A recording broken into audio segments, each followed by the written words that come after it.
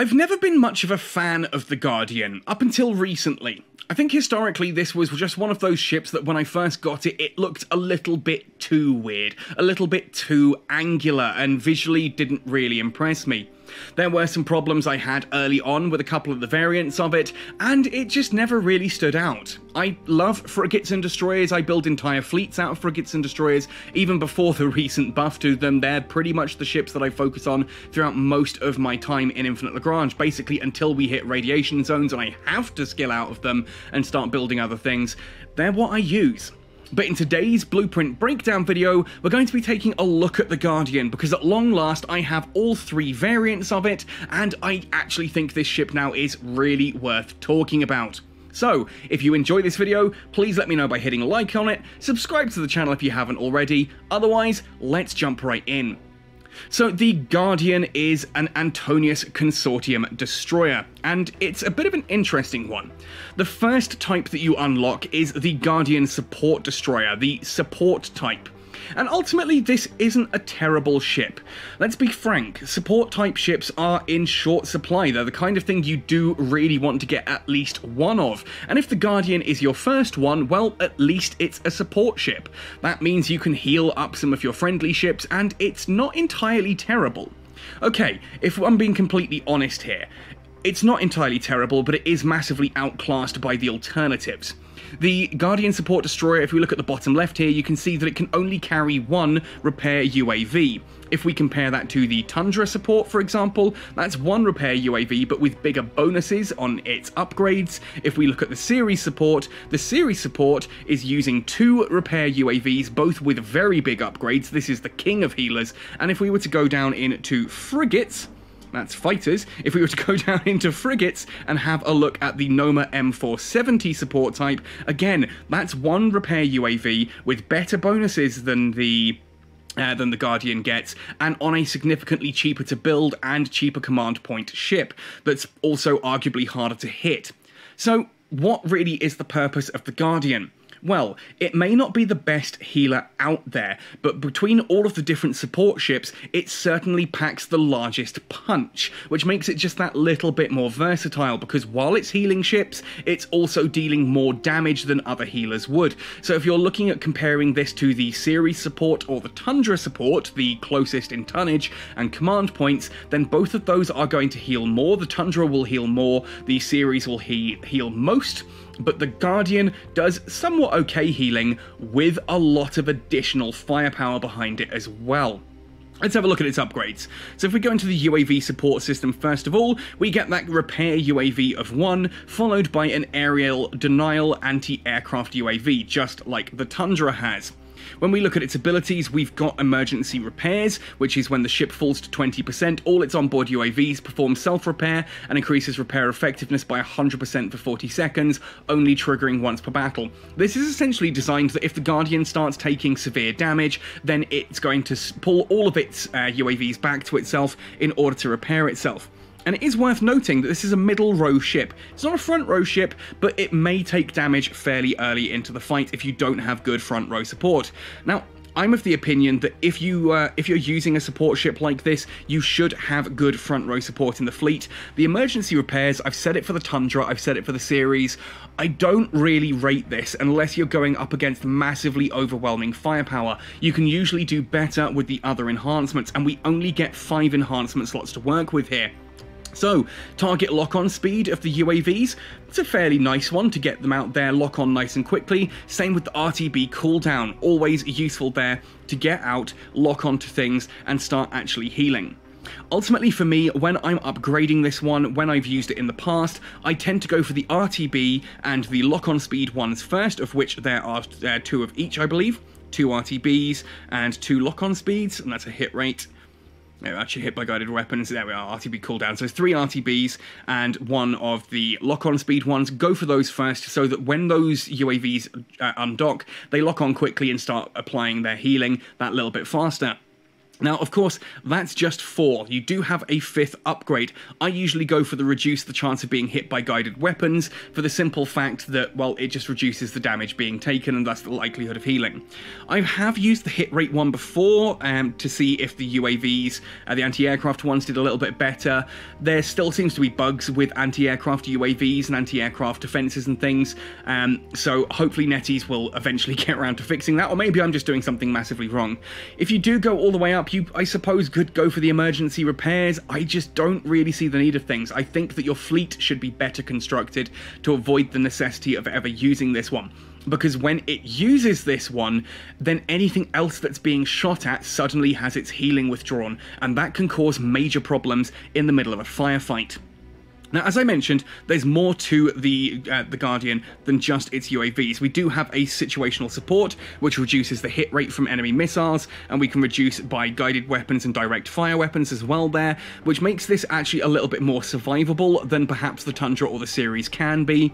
Certainly on the topic of survivability, our armor isn't terrible. 20 armor points, followed by 23,490 HP. It's fairly tanky, like it's not a Taurus or anything, but it kind of is, it takes a few hits. I don't think upgrading the armor is what you need to be doing here. I genuinely think a good frontliner is much more important. Propulsion system, also pretty dull. They are quite slow ships, so it's worth sort of occasionally thinking of that if you need your fleet to move faster. But for the most part, you're going to go for the UAV support system first of all, and then follow that up with the Storm missile system. This is a missile launching nest prioritized against aircraft, but it does also fight against destroyers and frigates. It has somewhat decent damage to it. This, obviously, you can build around its anti-aircraft support. You've got 5 slots again to work with. I often just go for the straight missile torpedo damage, weapon system cooldown for 2, and then add the hit rate of this one here. I don't tend to worry about the anti-aircraft support or the aiming mechanism. I just kind of go for the full damage, because when there's aircraft around, that just clears them quickly. If there's no aircraft, then it's more damage against the enemy fleet, and it's not terrible damage on this ship. I mean, you can see there, I need to go back into the weapon system. You can see there, 2,490 isn't atrocious for a support destroyer, and that does give it a little bit of versatility there. Honestly, to me, it is the weakest of all the support ships. For 9 command points, I would rather go for literally either the Tundra or the series. The series is cheaper at 8 command points. It is the king of support. The Tundra support at 9, it's a bit more expensive. It still pulls out better than the Guardian for equal points, just lower damage output. But heck, if you're really in a pinch, just go for the Noma M470 support. You can get more of them for your command points, and that just results in more healing overall, which is obviously a good thing. Now, the second type for the Guardian is the dual-purpose type, and up until recently, this one was getting some use. This launches twin corvettes. It has 2 corvettes that it can carry, which is really, really useful at this point in the game. If we have a look at that Corvette maintenance system, 2 Corvettes can be carried, and we've got increases here to the damage of the aircraft, hit rate, missile evasion, damage again, and RTB cooldown. Now, in these situations, RTB is always the one I go for first, usually followed by the time it's out there, like its lock-on speed, things like that. Get the ships out there as quick as possible is my usual priority when it comes to any form of carrier, then follow up with damage. Now, the trouble with the Guardian, if I'm being completely honest here, is that you probably already have an aircraft type AC-721, and that itself has the ability to launch 2 corvettes. Let's have a look at that one. Tap on the right thing. Carries 2 corvettes. Now, it's got fewer upgrades, perhaps, but they are pretty good still. And you're looking here at 8 command points rather than the Guardian's 9. And honestly, whilst the dual-purpose type, I think, does come ahead a little bit on this, I think because you've got that Corvette maintenance system there, still only 4 of the upgrades, but the damage on that does work out slightly higher. The Guardian itself has slightly better stats than the AC-721, but I'm not sure that's all worth that additional command point, because 10 of these is 90 points. 10 AC-721s is only 80 points. It's a massive 10-point difference at a full fleet size, and that really makes... yeah, that's 10 extra points that you can work with. 2 additional ships at frigate level if you wanted. That's 2 extra Mare Serenitatis, for example. I'm not entirely convinced by the Guardian. I enjoyed using it, and again, it has decent damage output with that Storm missile system. Nothing crazy, it's mainly anti-air, but with destroyers and frigates, you can pump it up quite high with all those missile torpedo damage, weapon system cooldowns, hit rates, this kind of thing here. And it does have the ability to prioritize carriers. I really don't get this one. You're doing so little damage, I don't get why you would ever spend 5 enhancement points on that one, but hey, it's there as an option if you feel it's absolutely necessary.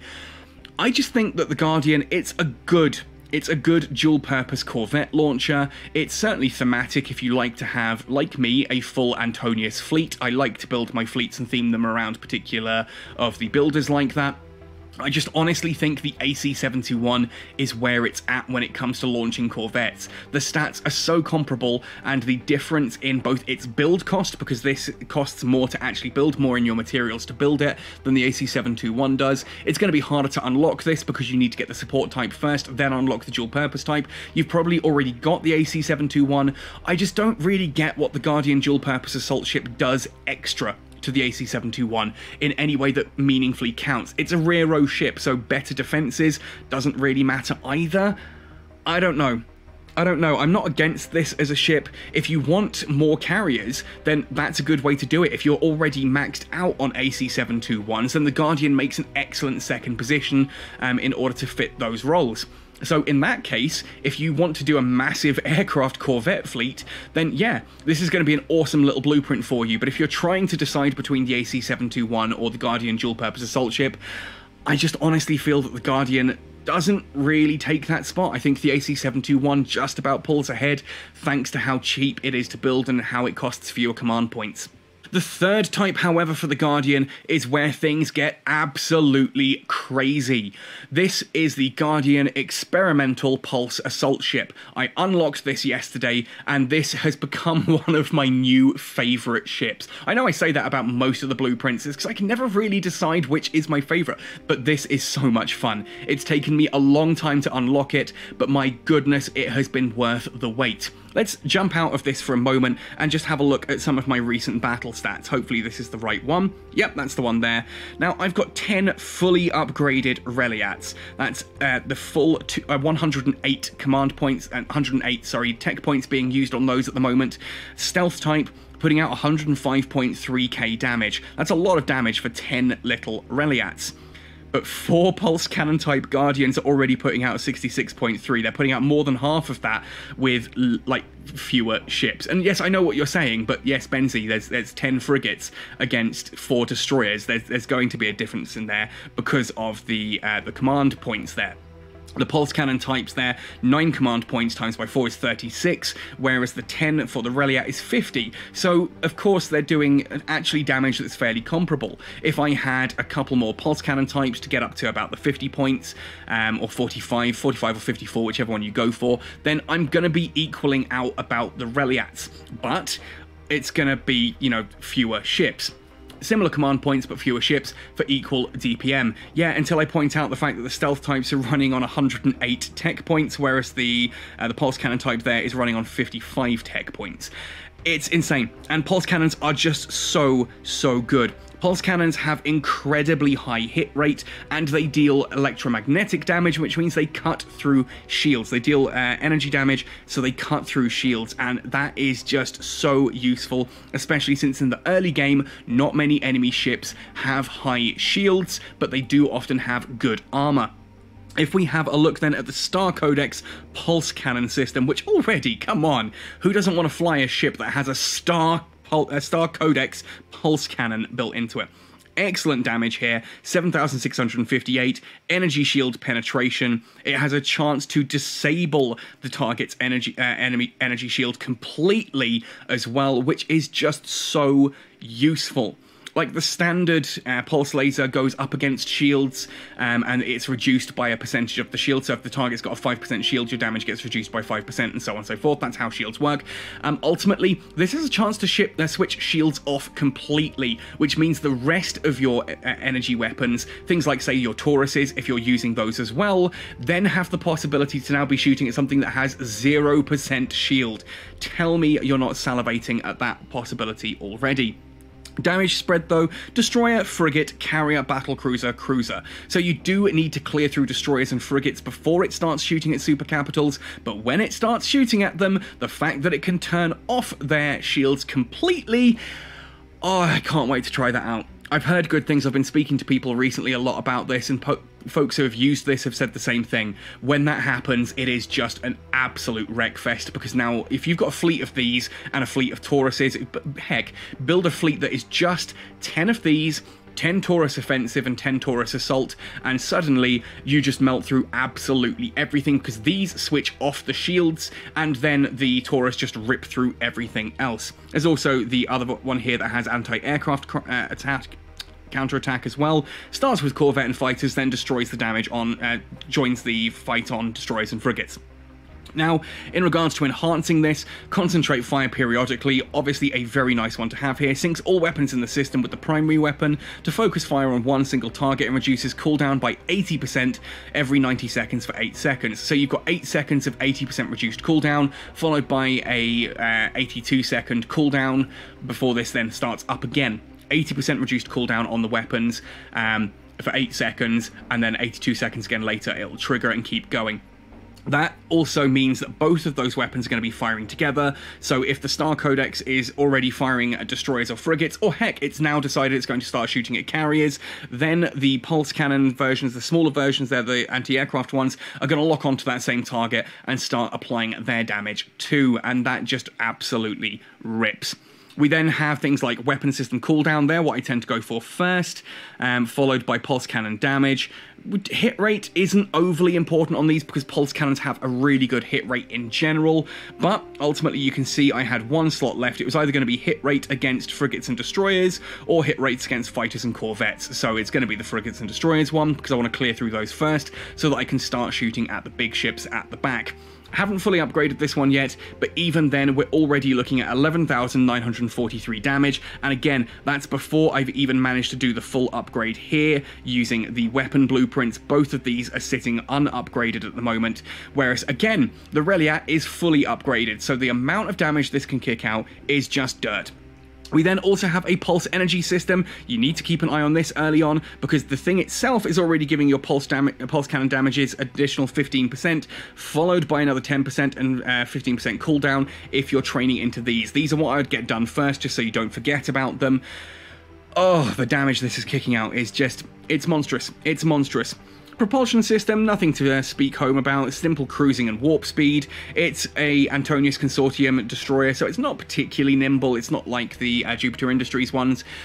You might decide that if you want a faster moving fleet, you upgrade that later. I'd probably go for the armor systems before propulsion. Standard ship HP and physical resistance. Again, you are going to be weak to energy weapons yourself. You've only got 2% shields, but having a bit of extra armor against projectile weapons is always going to be quite nice. For me, this is just a no-brainer. I know it only says A-type for the anti-ship capability. I disagree with that.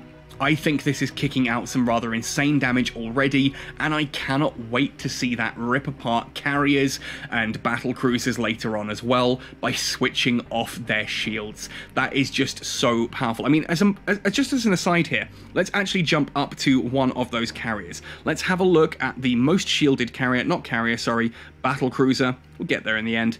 Having one of those days today, it seems. Let's have a look at the Eternal Storm. Now, the Eternal Storm, if we were to look at its defenses, we've already got some pretty high shielding going on. Where is the armor system? There it is there. 10% shields standard, which you can then upgrade further using some of its upgrades and enhancements. Let's add on an additional 10% shield there and 10% shield there for 30% shield. That means all energy weapons attacking this have their damage reduced by 30%, until along comes your Guardian and just disables that entire system, and you're laughing. You're just laughing at that point, because all of your energy weapons, all of the energy weapons from the, say, the Taurus, if you've built offensive and assault types, the amount of damage they're going to be kicking out onto that ship now is just monstrous. And if you've got things like IO cruisers, didn't mean to tell you Aldabra, if you've got IO cruisers or anything that is dealing like full-on laser damage and things like that, ion cannons, you're just gonna rip through them. If you've got your own Eternal Storm, yeah, the damage you can just now deal because they've got no shields. I mean, heck, an Eternal Storm, imagine having an Eternal Storm and having its damage reduced by 30%, only for a Guardian to come along and disable that shield. You're now getting all of that damage back to rip through things. Anyway, folks, those are my opinions on the Guardian Support Destroyer, on the Guardian Destroyer. The Support Destroyer, in short, I think is a little bit underwhelming. I think the dual purpose type is a little bit underwhelming, but the Pulse Cannon type, oh boy, if this isn't one of my new favourite ships just to throw at things, I don't know what is. There is so much potential in this ship. I'm super excited by it. Let me know your thoughts and opinions, though, if this is a ship you've been using. I would love to hear what you think about it. Maybe you've faced against them. What do you think about them? Let me know in the comment section down below. Otherwise, folks, thank you for watching, happy sailing, and see you all in Infinite Lagrange.